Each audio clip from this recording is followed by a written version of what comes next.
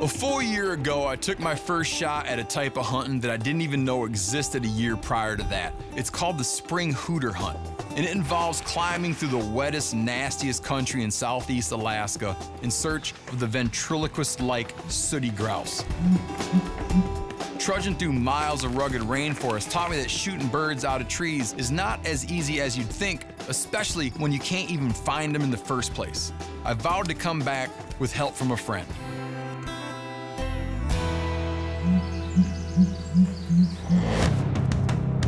I'm Steven Ranella. To me, hunting isn't only about the pursuit of an animal. It's about who we are and what we're made of. I live to hunt and hunt to live. I am a meat eater.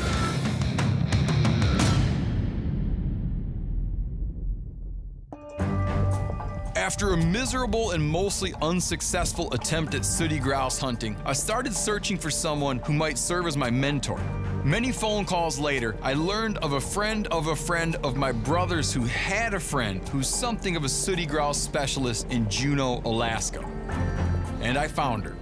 She hunts alone or with her dog Helga and has probably logged more hours on sooty grouse than any other person, living or dead. After a year of careful coaxing, I finagled an invitation from Barb to join her on an April hunt in her favorite haunt. How long ago did you start doing this? Probably 25 years. Last year's the first time I ever went out and tried to find one by myself, and it was just like misery. I found one grouse. Do you hear birds hoot and you're like, oh, I'm not even gonna bother, he's so far Yeah, away? right. Okay, I think I was going after those ones. Yeah, probably. We're 300 miles north of where I hunted last year, but still in the same national forest, a testament to the magnitude and splendor of Tongass. Right away, I lay it all out for Barb. I don't know a thing. I'm Luke, she's Yoda. These birds are ghosts. So how many feet do you usually climb before you hear one? Well, I go by time. You go by time elevation? Yeah, 45 minutes sometimes before I hear one, but I know we're going to get into one, so I'm not that good at judging our height. Up a ways. Oh, yeah, definitely. So don't get disappointed if we don't hear anything for a while. They're there. You know what? I'm like beyond disappointed okay. in my life.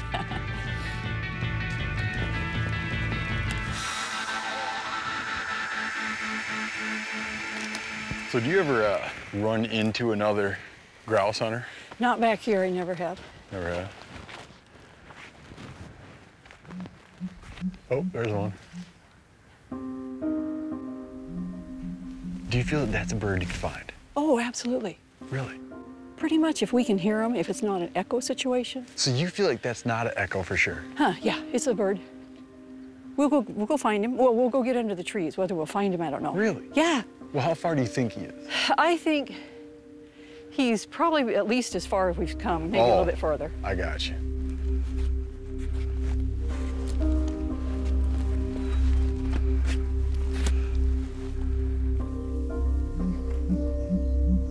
So if you were gonna go like, how narrow could you get where you think he is? From this angle right here, I would say like right in there. What I would do is go up just a little bit higher and work across, because I like to start out just a little bit above so I can work my way down to where the tree is. Yeah.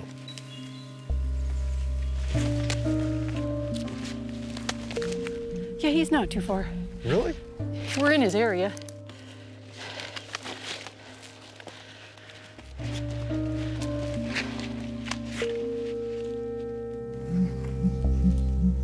Oh, yeah. Sounds totally different from right here. So where do you think he is? If they followed a pattern, you'd say they're in the tallest, thickest one out there. So start looking in that one, but he can surprise you and be in some others too. That's kind of what's fun back here, is they're tricky. When I'm by myself, I give myself an hour and then I give up.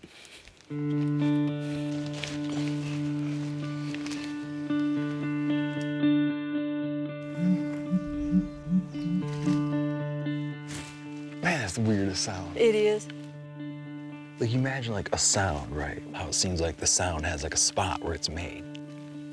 This is like the source of the sound isn't like here. It's like this sphere of sound. But I wonder before how many times I did get under one and didn't do what Barb is doing right now, which is lying on her back, studying the treetops from every possible angle. I think I thought more like it would just be that there's the bird, and that's clearly not the case. Last year, it took me 4 days to find a single bird, but Barb just led me to one before 9 a.m. Nope, there's that sucker right there. Where she leads, I'll follow.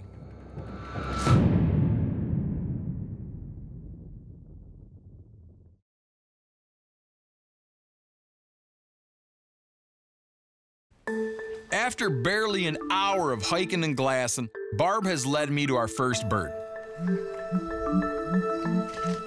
I can just see the tail going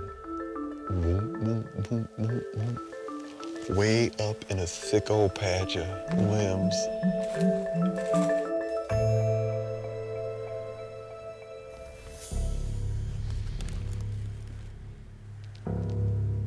Before you can even think about getting set up to be shooting straight overhead, he moves an inch, and you just had to start from scratch.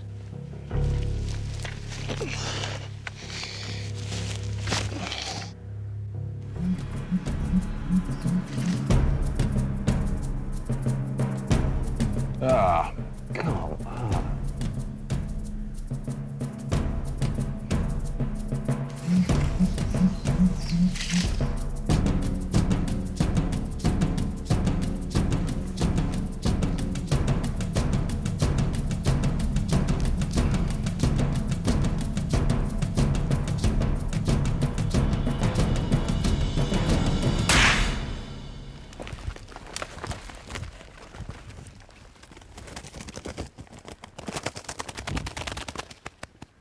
Hey, did you find him, Barb? Yep, he's here. Here's your bird. Wow. But check out his tail. He's got a really pretty tail. I like those really nice feathers. This is glossy. So how often will you find him and never get a shot? When I go out, it's not unusual for me to run into 5 birds, but only take home 3. Well, I wouldn't have got him. I would have walked away. Yeah. I would have started thinking that my mind was playing tricks on me, and I would have been up to the top of the hill thinking I was wrong about where I thought he was. I spent my hunt last year hiking in circles, but I never thought to stay put and search with my eyes rather than my feet. Even this one little trick is making me rethink my whole approach to these birds.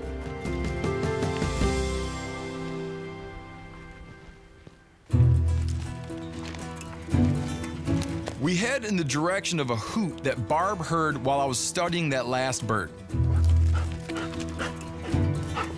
Being in this kind of topography, just like temperate rainforest, you know, hunting small game, it's just a great excuse to get out and wander around in some pristine, gorgeous land.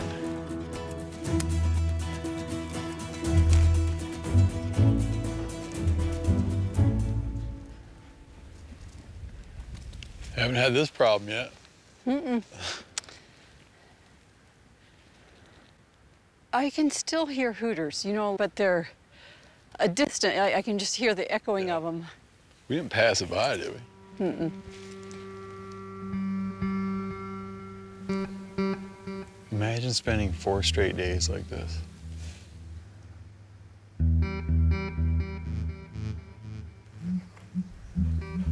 There he goes. So he's up that way. Yeah. Yep. It feels like a chase, you know? Like it feels like a 2.5-hour chase, but it's not a chase because he's never moved. It's just like chasing your own brain around. I feel like this could drive someone insane. Like when I go home at night, I hear these in my sleep.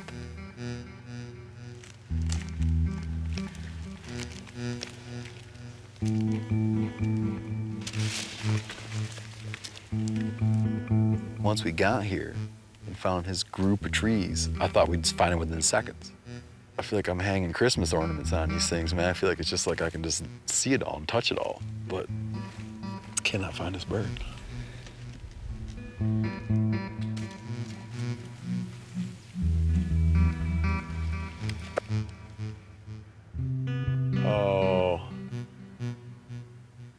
I finally found him. Wow. Hey, Barb, Yeah? you got a shot from where you are? Yeah, he's not bad. I guess I'll give it a try.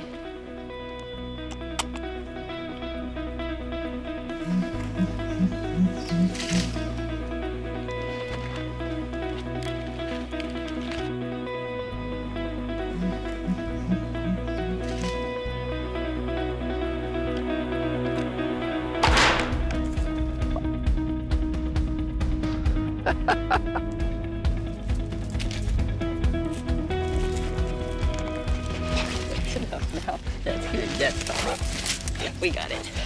We got it, girl. With Barb's bird in hand, we head to the beach for lunch.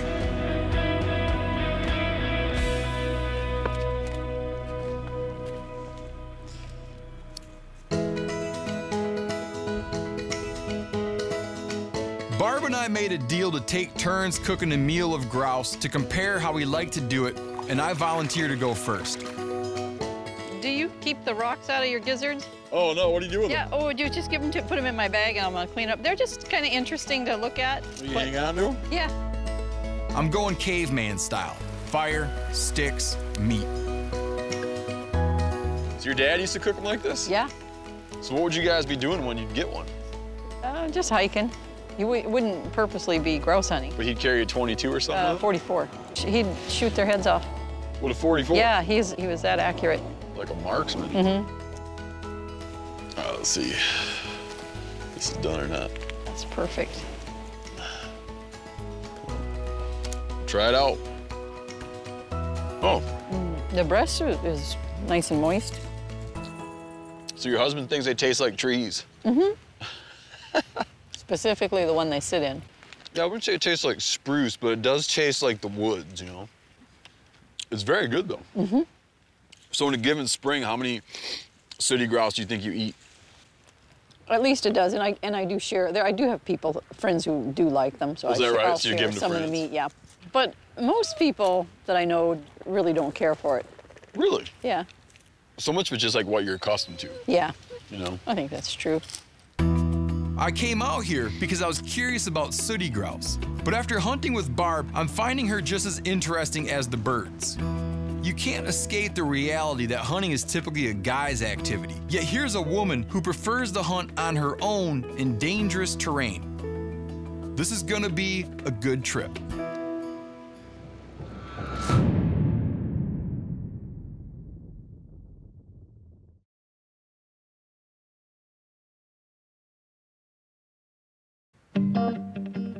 Back in the woods, we pick up a hoot about 800 feet above sea level.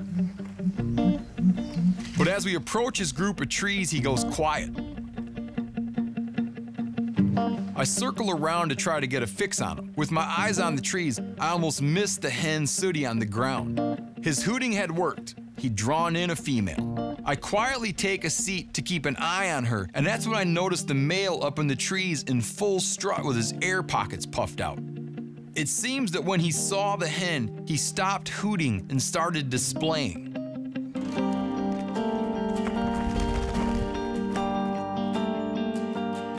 Then when she finally moved, he started hooting again. So it could be like when they just shut up, it could be that there's a hen around. Makes you wonder what you miss. Yeah. Because you're so focused on the sound world.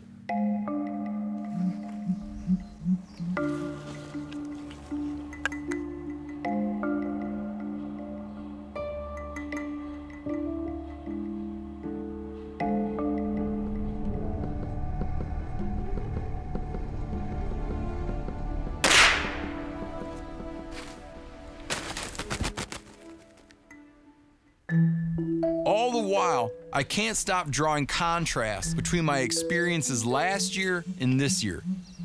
You just really cannot beat local knowledge. Over the next couple days, under Barb's guidance, I get a sense of the rhythm of sooty grouse hunting. The hunt for each bird breaks down into 4 distinct chapters. Chapter 1 is hearing the bird. You determine roughly where it's calling from and if it's possible to reach it. He's a little further, but I mean, he's close enough. Chapter 2 is getting close enough to determine which clump of trees the bird is in. Chapter 3 involves what I now consider to be the iconic image of a sooty grouse hunter, lying flat-ass on your back on the forest floor, staring upward in a trance-like state with a set of binos. Man, he's in an impossible spot. And finally, Chapter 4 is making 50-yard or more shots with a double deuce without touching the meat. If he moved forward 2 inches, I'd be able to maybe take a crack at his head. Oh, I'm gonna do that.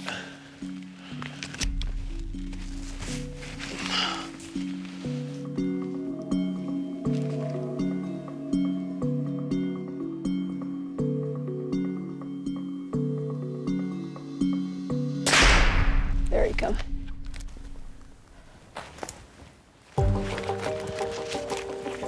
Every step of the process, I think like, oh, this is the fun part. Like the initial climb, hearing the first hooter way off. And then you find the right area, start looking up the tree. And that really is the actual fun part, is right now, where this bird is in one of 3 trees.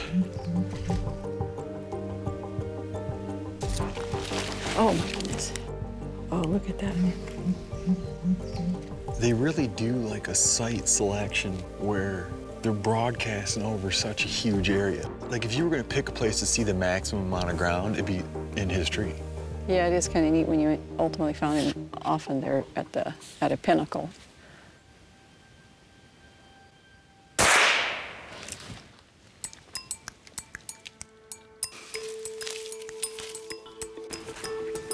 At the end of our last day, we decided to try to find one last bird, a strange one, that we've heard on and off throughout the day without ever being able to pinpoint its distant location. You know he's in that big old spruce. That's what I'm guessing. Sure enough, there he is. Just put the binoculars up, and there he is, plain as day. Huh? Boy, he's got a nice window. He's broadcasting over everything we've hunted today. We've saved the best for last.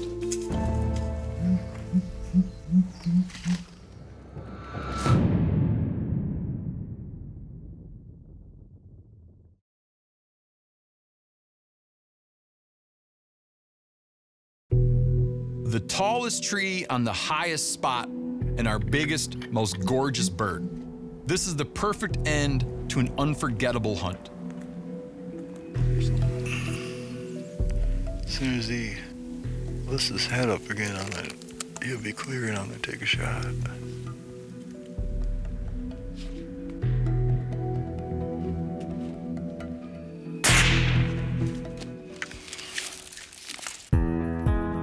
This is the spot of all spots. Is it always like this? No, I mean, I've always gotten grouse, but this is an exceptionally good day. Do you feel like you've ever hunted like right here before? Higher. In fact, if we went higher, I was going to ask you to keep an eye out for a hat that I lost up there. Oh, really? So you have hunted up there I have, before? Yeah. I wish you had been with me when I did my other trip. Yeah. Misery. It's nothing like this. It's an underappreciated bird. Yeah, I think so. I like them. It's time for Barb to keep up her end of the bargain, so she is in charge of dinner. Barb is going high class with our final grouse meal. She puts me in charge of the grouse breast while she handles the vegetables. Summer squash, zucchini, green onions, artichoke hearts. Everything gets sliced up and sauteed in butter. Then the ingredients are combined and served over pasta. You have a choice. You have feta cheese or Parmesan, and then there's truffle oil. Really? Barb, you're hardcore. You want a little yogurt on yours? All that butter on mine, I know that. Wait, it's hot. Mm-hmm. Man, that's good. Isn't it good? Chasing after those birds, you do feel like you wind up walking in places that people probably don't walk. Oh, yeah. Like, I'm the first guy to ever put my foot right here. I'm the first guy to ever put my foot right here. It's just a really fun kind of hunting that people don't know about. As long as it's a nice day, it's just so pretty in there that you just really can't go wrong with spending a day like that. Well, Barb, thank you very much. I mean, you solved like one of the great mysteries. It'll be fun now to hear about your next hunt. I and am if going you, again. I want to thank you very much. It's been nice hunting with you. Oh, it was very fun. Thank you so much. And I think I still hear a hooter. I heard one down there washing that Yeah. thing. I'm gonna run up there and get him. 1 year after my sooty grouse disaster, I'm marveling at how these two hunts could turn out so differently. Like I said, there's no substitute in hunting for local knowledge, and there's no substitute in life for the generosity of others, the willingness to take on a stranger and show him the hard-earned secrets of your own world. For that, I thank Barb, who showed me a different way to not just think about hunting, but also to think about hunters. Even in the loneliness of Tongass National Forest, you can't escape the reality that we're bound by a brotherhood and sisterhood that requires us to look out for one another, as well as land and the animals upon which we rely. The hunter's heart beats strong.